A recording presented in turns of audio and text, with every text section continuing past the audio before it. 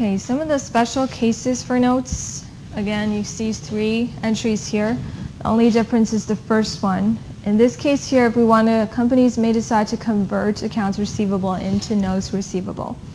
So this is a case that also goes back to the beginning of today's lecture when we talked about uncollectibles.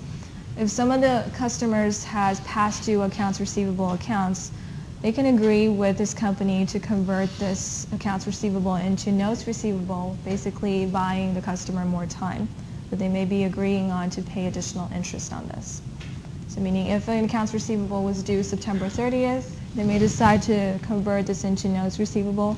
They have an additional time period to collect the money to pay back to the company, but at the same time this will start accumulating interest for this note. Okay, so what these 3 entries is trying to do in the first one here, we are reducing accounts receivable and converting it into a notes receivable, $5,000. Okay, this happens because earlier there was an outstanding accounts receivable there, $5,000, and we're now switching it into notes receivable. That's what's happening in this first entry.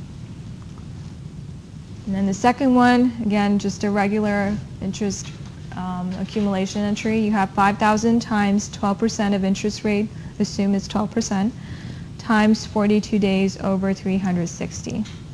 So this case here tells you that this note is calculated by days. It's a 60-day note. So when it reaches December 31st, we want to calculate how many days has passed in order to get to the total amount of interest. Right, so November has 30 days, so 30 minus 19, you'll get 21 days for November, right? I'm sorry, 11 days for November, and December you have 31 days. So 11 plus 31, you get to 42. You calculate interest, 42 over 360.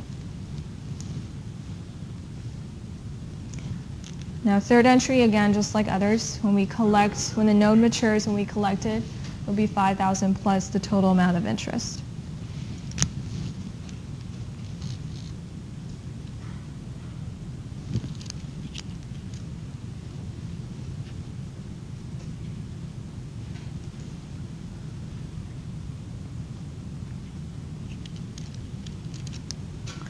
So this slide we talked about converting accounts receivable into notes receivable.